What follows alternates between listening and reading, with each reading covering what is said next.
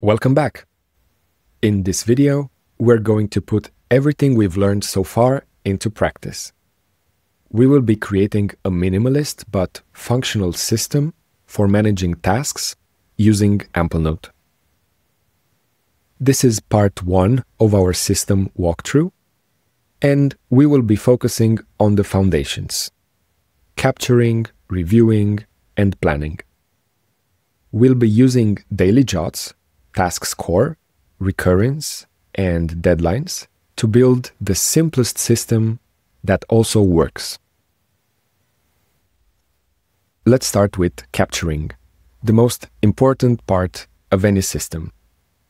Throughout the day, whenever something comes to mind, a reminder, an idea, or a to-do, we want to get it out of our head and into a reliable place. In Amplenote, that place is the Daily Jot. To capture a new task, I just open my Daily Jot and start typing. Then I press Command-Enter or Control-Enter twice to turn it into a task. Done. It's captured. Now, let's say I'm in the middle of taking some notes. What if I want to capture something without interrupting my flow? If I remember something unrelated that I know I have to get done, I just create a task for it, like so. Then, I can quickly move this task out of the way if I type /move. This command lets me choose where I want to move this task to. So I will type the word today to send it straight to my inbox, which is my Daily Jot. Now I can pick up where I left off and rest assured that my idea was captured. Another handy capture point to know of is the Quick Task menu. In the bottom right corner of the app, I can press this plus sign and use this menu to capture my thought. There are a bunch more ways to capture tasks in Amplenote. We will go over all of them throughout this series, but for now, let's check out step 2 of the process. The second part of our system is reviewing what we've captured. If capturing was about catching every idea in a big pile of tasks in our inbox, think about this phase as the organizing phase of the process. Let's see how that happens. I will go to Tasks mode and I will filter by my Daily Jots. This will gather all tasks that I've ever captured into my Daily Jots in a neat little list. As you can see here, I've already saved this filter to my shortcuts, and I've renamed it to Inbox. I did that so that it's much easier to find my inbox in a single click anytime I need it. Now, all I have to do is to go through each item I've captured and ask the question, where does this belong? Remember, we're not actually completing these tasks in the real world just yet. We are just organizing them. While I go through my own inbox right here, I will stumble upon some categories of tasks or perhaps areas of my life that these tasks tend to relate to. For example, I might find ideas that relate to my hobbies or my career or my family and social life.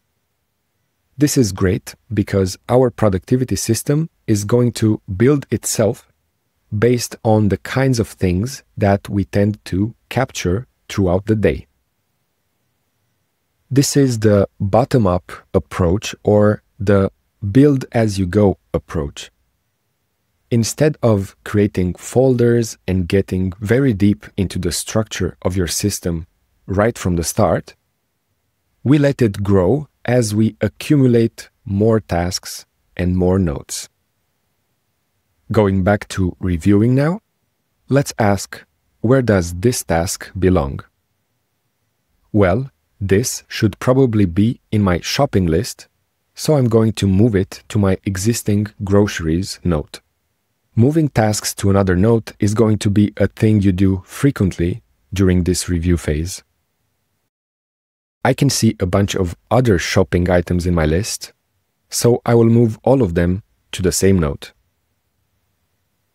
Next, I can see that this particular task is actually more like a habit that I want to adopt daily. So, I will change its recurrence pattern to be every day. Next, I'm going to set a duration of 15 minutes, and then I'm going to make sure it starts at 10 p.m. every day. Now, I will move this to a note called Habits, and I'm done.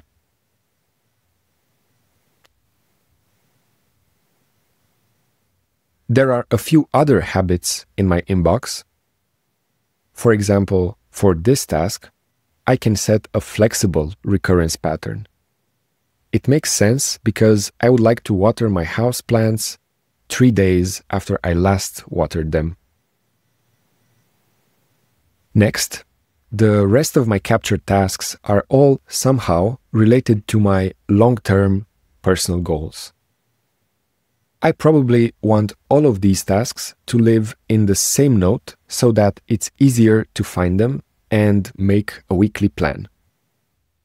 Also, I will want to make use of Task Score to have these tasks automatically sort themselves based on importance and urgency. For example, my task about renewing my passport has a pretty clear deadline, namely the date that my passport expires. As it happens, I already set a deadline for this task that shows up right here, so I can simply file it away into my personal goals note. This next task is an example of a task without a clear deadline in the near future, but nevertheless one that I want to make progress on. This is the kind of task that I want to mark as important. Marking a task as important will increase its task score and make it climb higher relative to my other tasks. I will finish reviewing this task by moving it to my goals note. This particular task is one that is urgent, even though it has no clear fixed deadline. So I will mark it as urgent using the / followed by the word urgent. In fact, it's probably also important to set up regular backups, so I'll mark it as important too. Then I will move it to my goals note.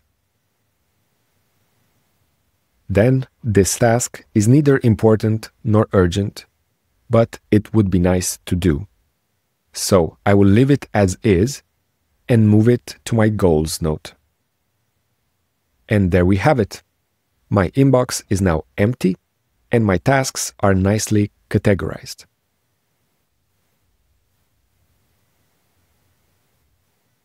With our tasks captured and reviewed, it's time to get to the final step, which is planning.